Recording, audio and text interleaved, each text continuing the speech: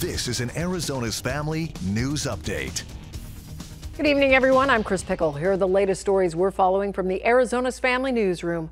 A grim milestone today for Arizona. We are now well over 100,000 confirmed COVID-19 cases in our state since January.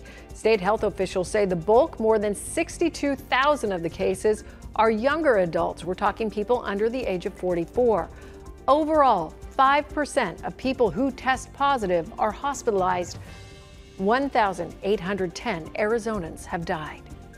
With the big jump in cases, another big concern is the availability of hospital beds across our state. 89% of ICU beds are now in use. The Department of Health Services tells us they're expecting more healthcare workers to arrive in southern Arizona this week to help care for COVID patients. Meantime, they tell us St. Luke's is prepared to take on patients if beds do fill up. If you're looking to get tested for COVID-19, you have a couple of options for free this week. The Arizona Foundation is holding drive-through testing Thursday and Friday from 6 in the morning till 6 in the evening or until tests run out. That'll be at the South Mountain Community College. There is no pre-registration or appointment necessary, but you will want to get there early because of lines. Anyone wanting to be tested must have a valid ID. Equality Health is also expanding its free drive-through testing for Glendale residents. You may remember long lines in Maryvale a few weeks ago.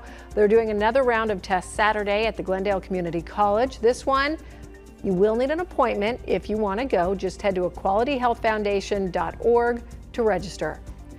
All right, everyone, if you have fireworks left over from your 4th of July celebrations, today is the last day that you can legally set them off. If you get caught lighting them after today, you could face a $1,000 fine. Firefighters say storing fireworks in our desert heat, well, that's a bad idea because they can spontaneously combust. To help you out, some fire stations will take your old fireworks for you if you want to just go ahead and drop them off. Paul?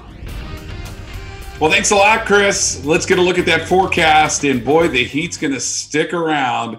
Take a look at this extended forecast here. 111 for tomorrow. And we're going to stay above 110 both Wednesday, Thursday, and then the big warm-up starts Friday with a high of 112, 114 approaching records on Saturday. And it looks like that will be a new record if we hit 116 on Sunday. We're going to stay well above average to start out the work week next week. No sign of any rain, unfortunately. But boy, it's definitely going to be hot, so take care out there. Chris, we'll send it back to you. Paul Horton, thank you. For updates on more stories we are following, you can download our app and subscribe to our YouTube and Roku channels. I'm Chris Pickle. Have a good night.